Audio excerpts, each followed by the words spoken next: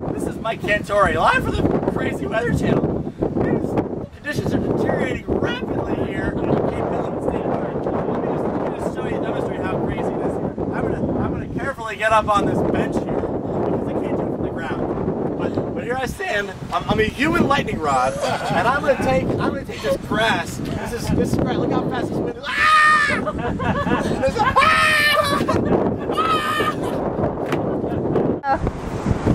This is Mike Cantori live for the Weather Channel at Cape Henlopen Beach. Look at the wind here. You'll see that this kite is just twirling around. If scientists thought about this and came up with a name for it, and it was an actual phenomenon, they'd call it a horizontal tornado. And I just want to give you a demonstration of how windy it is. It's so windy that Jim Cantori, man with kite curls and steel shirt, flew open in the wind. I can't believe how windy it is.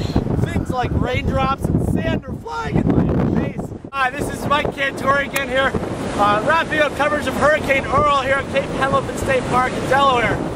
You can see that the beach is eroding in front of my very eyes, but it's a little tricky to see with the camera, so I'm going to demonstrate with my body what beach erosion is like. You'll have to see me, follow me with the camera. Bear with me here. This is beach erosion. I'm going to demonstrate.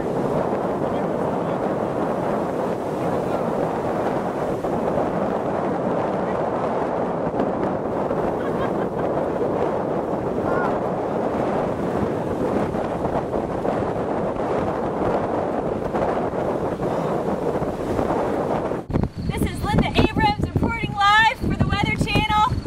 I'm here at Delaware at the canal, just a hop, skip, and a jump from where you saw my colleague Mike Cantori nearly get swept away in the raging waters of the Atlantic due to Hurricane Earl.